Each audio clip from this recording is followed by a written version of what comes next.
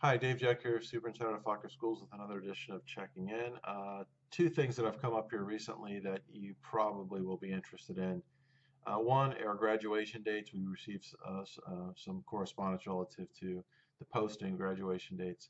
And what we've done the last couple of years is we've sent out tentative dates in the fall, namely at the end of September, and then we sure up the dates in February, and so they become official in February. So the reason we do that's twofold. One is weather, just in the event that something crazy happens with the weather between September and February that could impact the graduation dates, that's factored in. And then the availability of Jiffy Lube Live, which is where Liberty High School has their graduation. They give us a great deal, or they give Liberty High School a great deal, but it's contingent on Jiffy Lube Live not being booked for by a performer or something else during the same time. So there you go. The tentative dates at this point are Southeastern Alternative is May 21st. Fauquier High School is May 23rd. Liberty High School is May 24th. Again, that's out Jiffy Lube Live. And then Kettle Run High School, May 25th. Next is the Middle School Modernization Project and sort of the status of that. And I'll just give you the very quick synopsized version. There's a blog post about this on our webpage under Office of Superintendent. You can read more specifically about it there.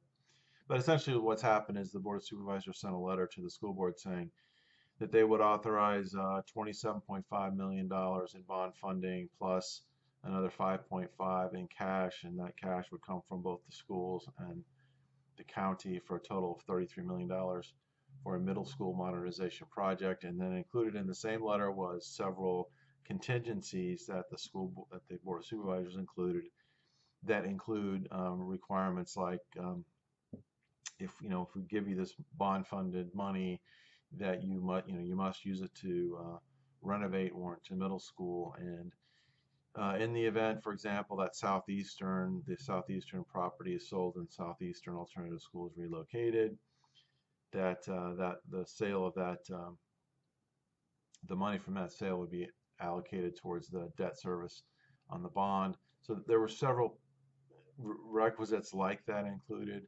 The school board responded in a couple different ways on this past Monday. One, they were grateful for the $27.5 million in bond funding, but they, of course, objected to the conditions that were included in the letter from the Board of Supervisors, and they pointed out that, according to Code of Virginia, the school board is ultimately responsible for, all aspects of governance, construction, curriculum, etc., all those things related to our public schools, and that would theoretically include school construction. There's a much more specific ruling or opinion from the Attorney General's office that stated that when it comes to school consolidation, that is a 100% the responsibility and in the bailiwick of the school division and should not be infringed upon by the Board of Supervisors. So that was kind of the response back to the Board of Supervisors, and that's going to be stated in a letter form, but yet to be distributed letter from our board to the Board of Supervisors. But that's the long and short of it. That's kind of where we are. So we're at another kind of standstill point at this juncture, and we'll see what happens. We're going to maintain a positive attitude, and we're going to try to work this thing out with the Board of Supervisors and with our board, and ultimately do what we feel is in the best interest of our students. So hope this has been helpful to you, and have a great rest of the week. Thanks.